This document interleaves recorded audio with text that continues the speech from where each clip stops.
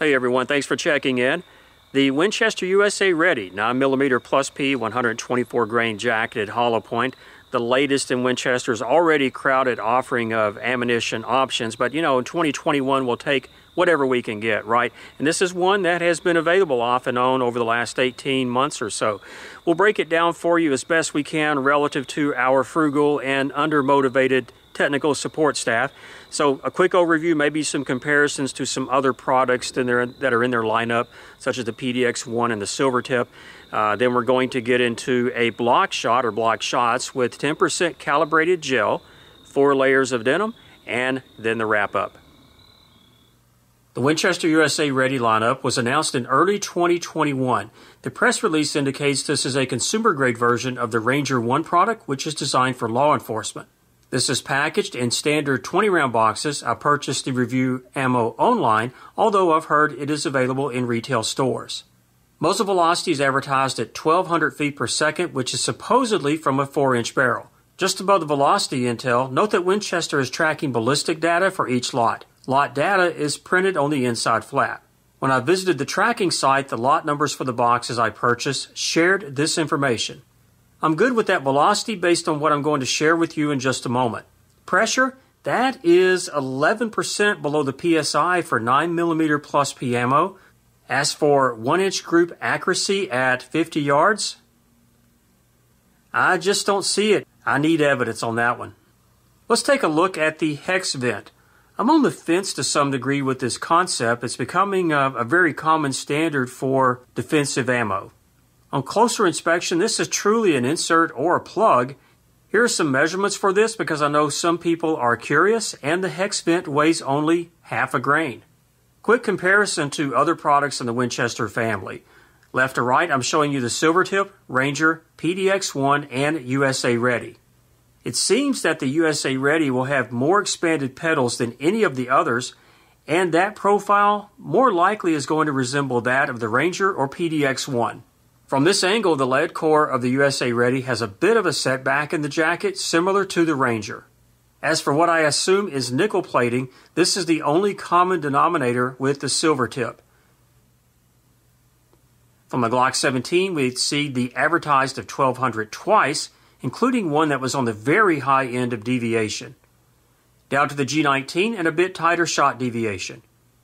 This average is pretty much in line with other loads advertised at 1,200 feet per second that I've clocked from this barrel length. Moving to the G26, and the shorter barrel provided much better shot consistency. In my opinion, this is really good velocity from this barrel length. One final note, while I can certainly shoot much faster, these points of impact at a moderate pace are in the zone. Ready for the block shots. This is 10% calibrated gel. I made this from scratch using Knox powder and distilled water. A little bit more details about that process in the video description. Got some backlighting for it. This is my Streamlight SLR7 with some duct tape. How about that? Imagine that in Tennessee. And we have to run this at 39 degrees. At the moment we are very, very close. We're coming in right at 39, almost on 40. So as soon as I shut this off in a moment, we are going hot. There will be 5 shots from the Glock 19 from 10 feet. And this denim, this is 16-ounce heavy denim. This is the official IWBA, International Wound Ballistics Association protocol. Much more demanding than the 4-layer FBI protocol that I've used in the past.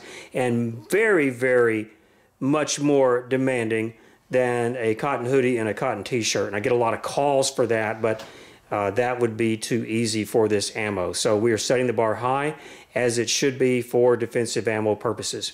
Again, 5 shots here in just a moment.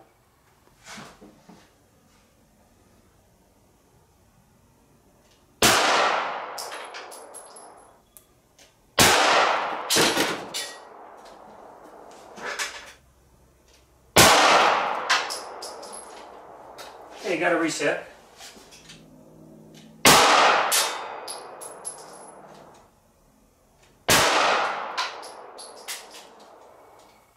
No pass-throughs. That's fantastic news.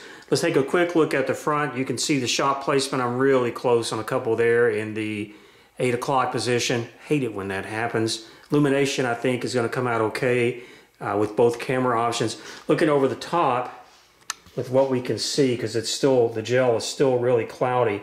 You can see where this just really opened up there, and that's about the first 6 or 7 inches or so. Let me change angles here and see if we can get a preliminary on the penetration depths. Let's take a look from the side. Here is this is not a UFO. This is the point of entry over here on the left.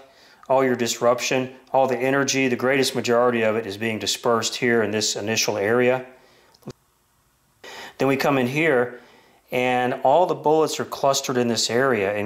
And check this out. They are all pretty much in the, it looks like again, it's going to be cloudy. Looks like it's in the 9, 10, 11-inch range. I don't think anything, from what I can tell here, made it to the 12-inch mark.